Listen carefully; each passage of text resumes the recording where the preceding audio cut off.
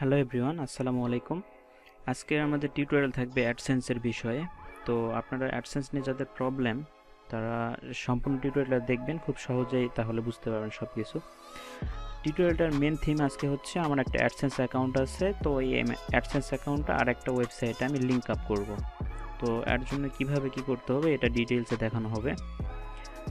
আর হচ্ছে এটা আপনার জেনে রাখা ভালো যে আপনার একটা মানুষের একটাই অ্যাডসেন্স অ্যাকাউন্ট থাকতে পারে। এটা লিগ্যাল যেটা নিয়ম আর কি, সেটা হচ্ছে one person one AdSense.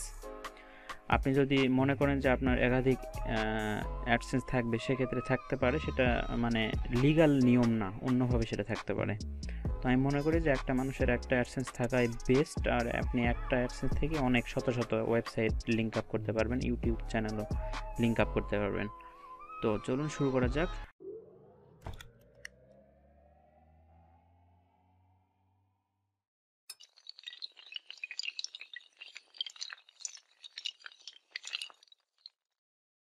First time আমার যেহেতু একটা অ্যাডসেন্স অ্যাকাউন্ট আছে, সো আমি অ্যাডসেন্সে যাব।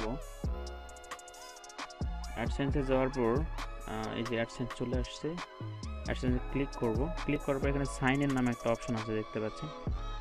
সাইন ইন আমি ক্লিক করব। তো আমার ইমেইল যেহেতু লগ ইন করাই আছে গুগলে, সো সাইন ইন করার সময় আমার পাসওয়ার্ড আর আমার ইমেইল দিতে হচ্ছে না, ইউজার নেম দিতে হচ্ছে না। আমার লগ ইন করা আছে, কারণে ডিরেক্ট আমার ড্যাশবোর্ডে নিয়ে যাবে। আপনাদের দেওয়া না থাকলে আপনার ইমেল পাসওয়ার্ড দিবেন, তাহলে হয়ে যাবে।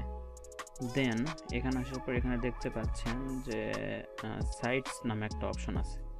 এই সাইটস অপশন আপনাকে যেতে হবে। যাওয়ার পর দেখেন এখানে আমার কোনো সাইট অ্যাড করা নেই, এই কারণে কোনো কিছু দেখাচ্ছে না। আমি অ্যাড সাইট দিব। দেওয়ার পর এখানে দেখেন নিচে একটা অপশন দেওয়া আছে অ্যাড এক্সাম্পল, তারপর হচ্ছে example.com। মানে হচ্ছে আপনার সাইটটা আপনার ইউআরএল এখানে দিতে হবে। এর আগে ইউআরএল এর আগে www. বা https এগুলো দেওয়া যাবে না। শুধু আপনি মানে ধরেন যে abcd.com, তারপর হচ্ছে বাংলাদেশ.com, এরকম আর কি, জাস্ট শুধু ডোমেইন নেম তারপর .com থাকতে হবে, আর অন্য কিছু দেওয়া যাবে না। সো আমি আমার এখানে সাইটের নাম লিখব, লেখার পর .com দিয়ে দিব। আমি আগে কিন্তু কোনো প্রকার https বা www দিই নাই। এটা হচ্ছে আপনি যদি দেন তাহলে আপনার এটা সাবমিট হবে না। আমি একটু চেক করে নিই। হ্যাঁ, ঠিক আছে। তো আমি এখন নেক্সটে যাব। নেক্সটে যাওয়ার পর দেখতে পাচ্ছেন connect your site two AdSense, মানে অ্যাডসেন্স আমাকে এটা দিতে হবে। এই যে কোড একটা দিয়েছে, এই কোডটা আমাকে দিতে হবে। তার জন্য আমি এটা কপি করলাম। ওকে, এখানে আপনি যদি ক্লিক করেন তাহলে এটা কপি হয়ে যাবে। কপি হওয়ার পর এরপর আমি আমার ওয়েবসাইটে যাব। তো আমার ওয়েবসাইটে ড্যাশবোর্ডে লগ ইন করা আছে, সো আমি আমার ওয়েবসাইটে গেলাম। ওয়েবসাইটে যাওয়ার পর এখানে দেখতে পাচ্ছেন আপনারা অ্যাপিয়ারেন্স নামে একটা অপশন আছে। অ্যাপিয়ারেন্স থেকে হচ্ছে থিম এডিটরে যাবেন। অ্যাপিয়ারেন্স থেকে থিম এডিটর থেকে আমাদের হচ্ছে আরেকটা অপশনে যাইতে হবে। এই যে অ্যাপিয়ারেন্স থেকে থিম এডিটর আমরা আসছি। থিম এডিটর আসার পর আপনারা এখানে দেখতে পাচ্ছেন এই যে থিম হেডার, তারপর হচ্ছে header.php নামে একটা অপশন আছে, এখানে আমরা ক্লিক করব।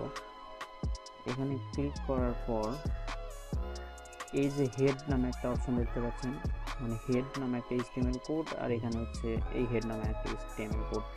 তো নিয়ম হচ্ছে যে আপনার কোডটা পেস্ট করতে হবে আপনার দুই হেডের মাঝখানে। তো আমরা চাইলে এখানে এর নিচেও করতে পারি, আবার হচ্ছে এর নিচেও করতে পারি, মানে এই হেডের উপরেও করতে পারি। তো আমি এটা এখানেই করব। এই যে পেস্ট করে দিলাম।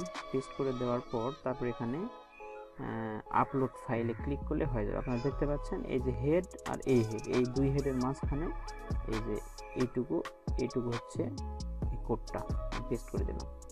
দেওয়ার পর দেন আপলোড ফাইল দিয়ে দিব। আপলোড ফাইল হয়ে গেলে তারপর আমাকে নোটিফিকেশন দেখাবে যে সাকসেসফুলি আপলোডেড বা এরকম কিছু। আমি ওয়েট করি। এই যে ফাইল এডিটেড সাকসেসফুলি, মানে আমার এটা সাকসেসফুলি এডিটটা হয়ে গেছে। দেন আমি আবার অ্যাডসেন্সে যাব। যাওয়ার পর আচ্ছা আমি এখানে একটা রিফ্রেশ দিয়ে নিই, মানে ড্যাশবোর্ডে একটু যাই। ড্যাশবোর্ডে চলে গেলাম। ড্যাশবোর্ডে গেলে সেই রিফ্রেশ করলে সেটা বেশি ভালো হয় আর কি। তারপর আমি এখানে দেব সাবমিট। এই যে আপনারা দেখতে পাচ্ছেন আমার এইটা অ্যাড হয়ে গেছে। তারপর আমার এখানে নোটিফিকেশন দিচ্ছে getting your site ready to show ads, please beer with us, this usually tax a few days but in some case can take up to 2 weeks. We will notify you as soon as we have run some checks on your site.